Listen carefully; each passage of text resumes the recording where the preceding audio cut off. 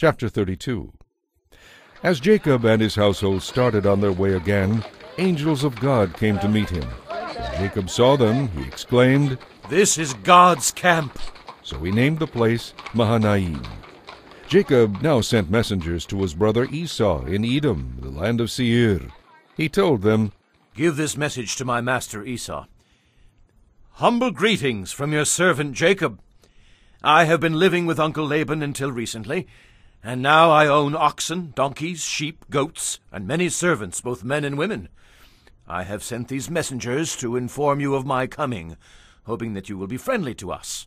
The messengers returned with the news that Esau was on his way to meet Jacob, with an army of 400 men. Jacob was terrified at the news. He divided his household, along with the flocks and herds and camels, into 2 camps. He thought, "If Esau attacks one group, perhaps the other can escape."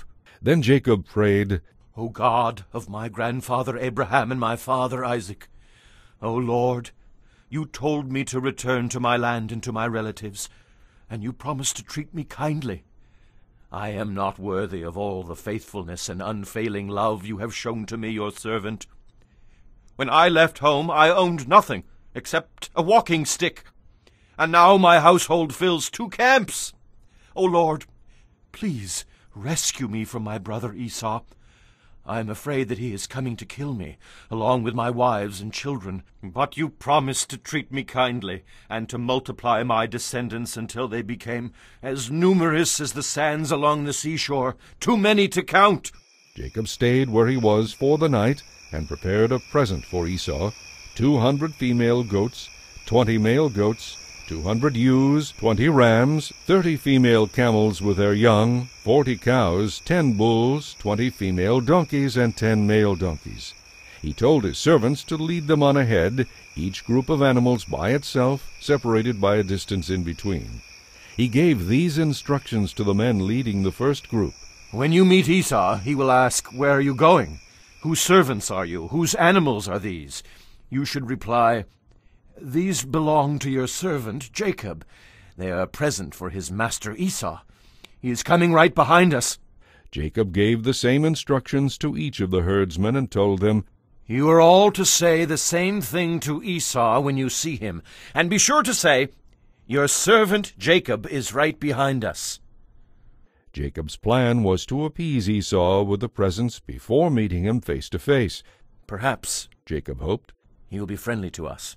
So the presents were sent on ahead, and Jacob spent that night in the camp. But during the night Jacob got up and sent his 2 wives, 2 concubines, and 11 sons across the Jabbok River. After they were on the other side, he sent over all his possessions. This left Jacob all alone in the camp, and a man came and wrestled with him until dawn. When the man saw that he couldn't win the match, he struck Jacob's hip and knocked it out of joint at the socket. Then the man said, "Let me go, for it is dawn." But Jacob panted, "I will not let you go unless you bless me." "What is your name?" the man asked. He replied, "Jacob." "Your name will no longer be Jacob. the man told him. It is now Israel, because you have struggled with both God and men and have won." "What is your name?" Jacob asked him. "Why do you ask?" The man replied. Then he blessed Jacob there. Jacob named the place Peniel, face of God, for he said, "I have seen God face to face, yet my life has been spared." The sun rose as he left Peniel, and he was limping because of his hip. That is why even today the people of Israel don't eat meat from near the hip, in memory of what happened that night.